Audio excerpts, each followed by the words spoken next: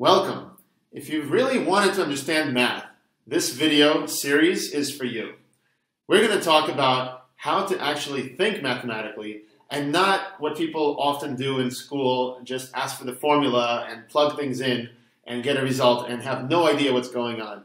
In this series, I'd like to teach you how to understand what's going on from the beginning to wherever it is that you're going to be. So, why think mathematically? Well, it comes in handy in real life, okay?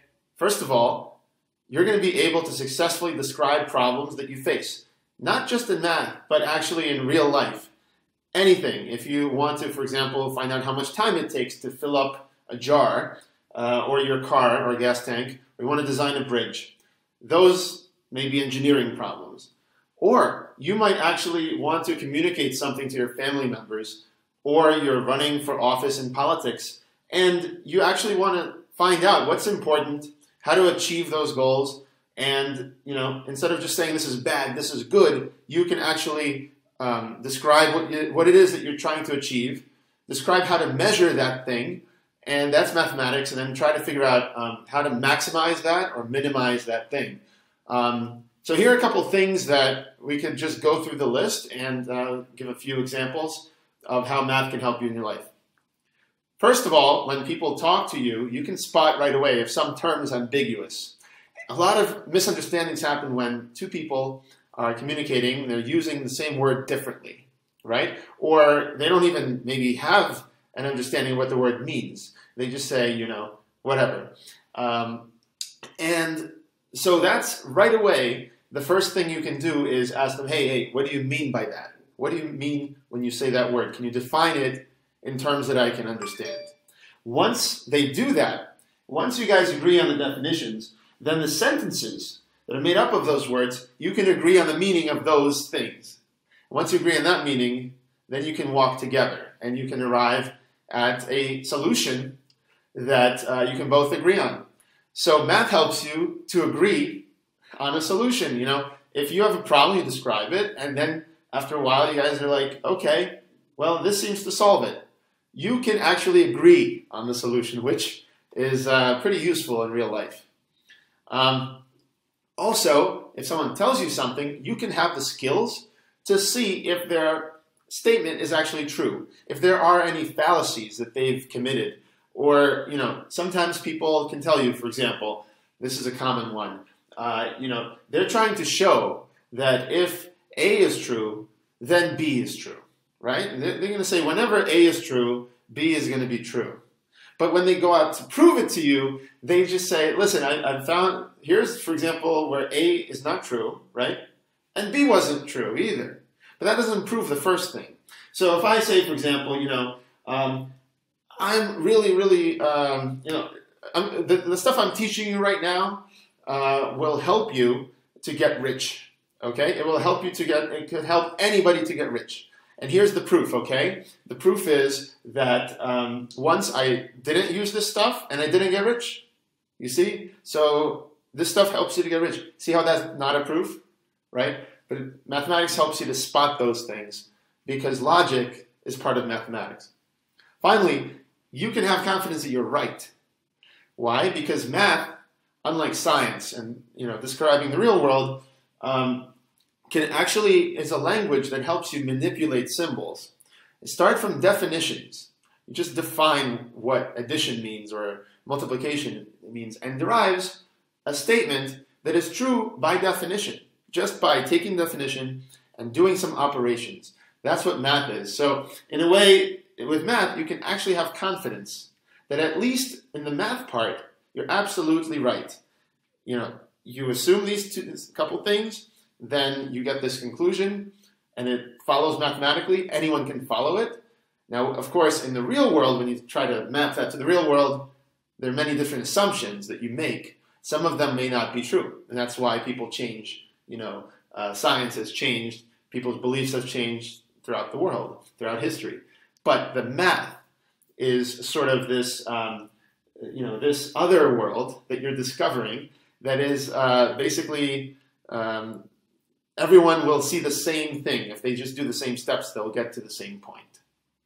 So Not only does math help you communicate and successfully describe problems and be more effective at actually figuring out what it is that you need to do, maximize something or minimize, it also helps you internally develop effective thinking habits in your life.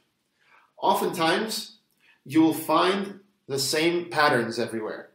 You'll go around and you'll see these phenomena, you see these things happening, and you'll find out that if you just abstract away certain things, if you just say, listen, here are 3 bananas or here are 3 apples, it doesn't matter how they taste. The taste doesn't factor into it.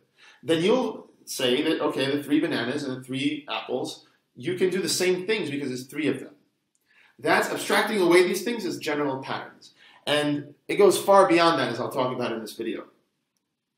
Also, you'll be able to apply the right tools for the job. Okay? Different types of problems require different tools. You can use proofs like mathematical induction to find out if something's true. There are many different techniques, like proof by contradiction. If I tell you, I can prove that X is true, because I can prove that X is true, here's how. Suppose X wasn't true. Then, blah, blah, blah, blah. Look, there's a contradiction, right? This can't happen. So that means X has to be true, because it's not true, so it's got to be true. That's another way. So there are many different tools that math gives you that you can apply to help you figure out something's true or not, or to calculate something. Finally, you can break things down into steps. So when you have a problem and you got all these things you got to do to solve it, you can list those things out. And then you can actually assume, okay, here's step 1, right? To solve the problem, first thing I got to do step 1. Then I'm going to do step 2 with the result of step 1. Finally, I'm going to do step 3, okay? And then I'm going to solve it. You're going to have the skills to actually say, okay, wait. Let's say steps 1 and 2 have already been done, all right? And just like on a cooking show, where they say, okay, we've cooked the chicken, and it takes it out of the oven. Here's the chicken, right? You assume it's already been done. Now you just have to do step 3. Suppose 1 and 2 have been done by someone else or by you later. That skill, to be able to assume something, hypothetically, is very useful. Because let's say you've done steps 1, 2, and 3, and then you measure the result and you realize, wait, that result is not even good. I didn't even want that result, right? You can sometimes find out if something's worthwhile without doing some of the steps. Just say, okay, if it's been, assume, that this policy, let's say of giving everybody $1,000 a month, giving them all a little card and loading $1,000 on it. Is that good or bad?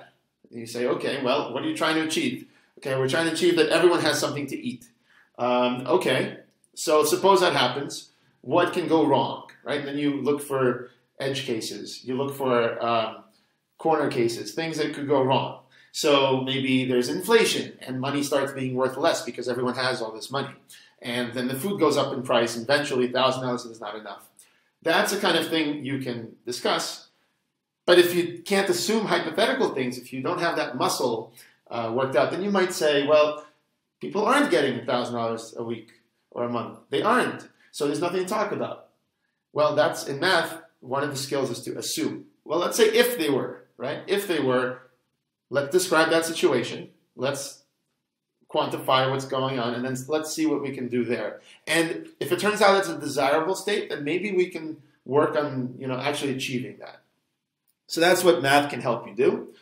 And what I want to do in this video is talk about how people throughout history used math and built upon generations and generations of knowledge till we got to today.